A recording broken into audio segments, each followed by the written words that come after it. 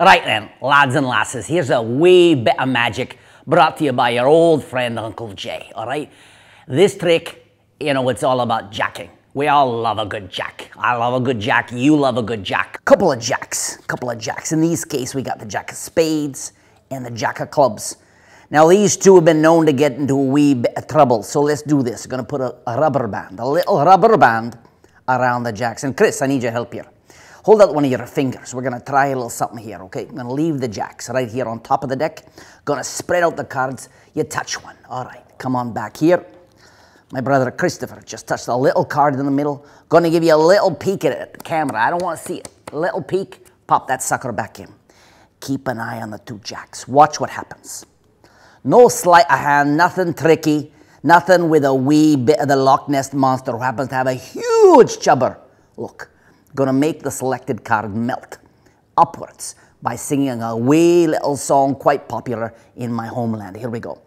Too high to get over, yeah, yeah. Too low to get under, yeah, yeah. You're stuck in the middle, yeah, yeah. Boom, just like that. Look, look. Nothing tricky.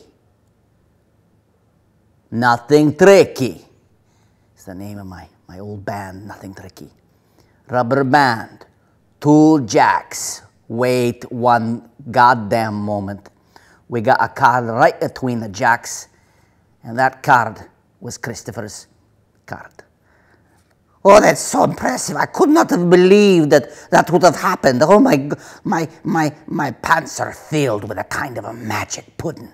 If you've been doing card magic, even for, I don't know, probably 6 minutes, you have come across the plot, the theme, the idea, the effect of the sandwich trick. And the sandwich trick is very, very old. And the funny thing is it involves no bread, no cheese, no mayonnaise, no meat, just two cards. But the sandwich idea is that two cards, a pair of cards, find a selected card, thus creating the meat sandwich. Okay? So this is, I've come up with probably 5 or 10 different handlings over the years. They're kind of original and have their virtues. This is a neat one because the card actually starts. We won't use a jack, that'll confuse things. And a queen. Is there a non-face card here? What do we got? Two clubs. What's kind of neat is that the two actually starts between the jacks when the rubber band. It's already there from the beginning. My thinking was, wouldn't it be cool if the card actually started there and you somehow had that card selected so you wouldn't have to sneak it between them because it was there the entire time. So how do we get into that position? Pretty simple. The deck can be shuffled, okay, shuffle deck, and let's say the two, we're going to use it for now, but it can be any card you want. And you can go through the cards and take out the two jacks, okay? Boom, gone through the two jacks and say, look, I'm going to show you something here with the jack of spades and the jack of clubs, and you show it very fairly. Now, right like that, I've secretly loaded my two, or any card that was on top, between the two jacks, okay? It is there. And the way we did this, very simple technique, is while I'm sort of showing the two jacks here, my left thumb pushes off the top card and pulls it back, and I hold a little break with my pinky. We've talked about this sort of stuff before on my channel. So I take these two and I put them on top.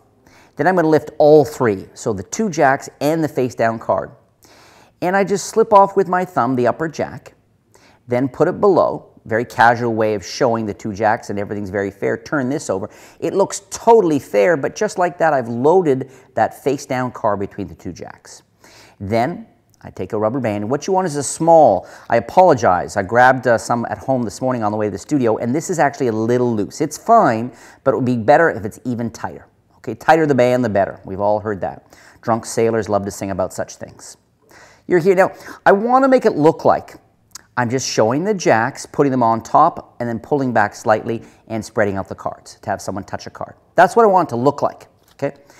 And you can create that exact illusion, but what I'm going to do is this, is I show, and as I put these over, my thumb is going to push, I just push forward, just like that. I'm going to push forward the bottom two cards. Now at this point, this would of course reveal my setup. But if I do it and now push forward and slide back the top jack and the bottom jack. I slide them both back and square them. What my situation now is this.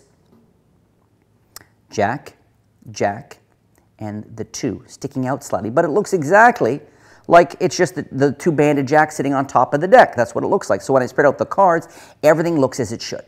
You can have any card touched, kind of cool.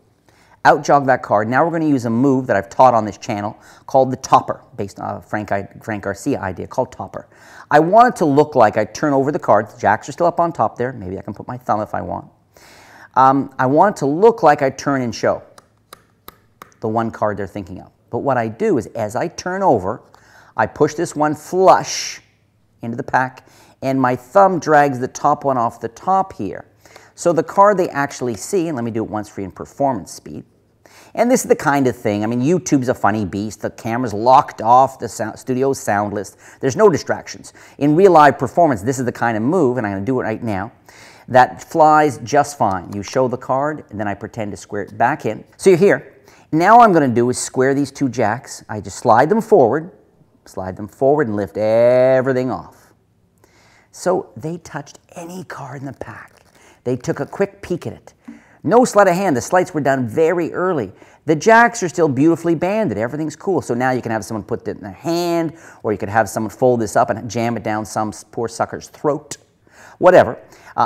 Somebody could be under a bunch of hands on top. And then you could take the deck if you want and bang it underneath the table. Like this. Come back up. Show the cards gone here. And when people, and don't take off the rubber band. First show, I mean, people just don't even know what to do with that. That makes no sense. They were banded from the beginning. The fact that any card appeared there is cool, but the fact that it's actually the card they touched makes it magic.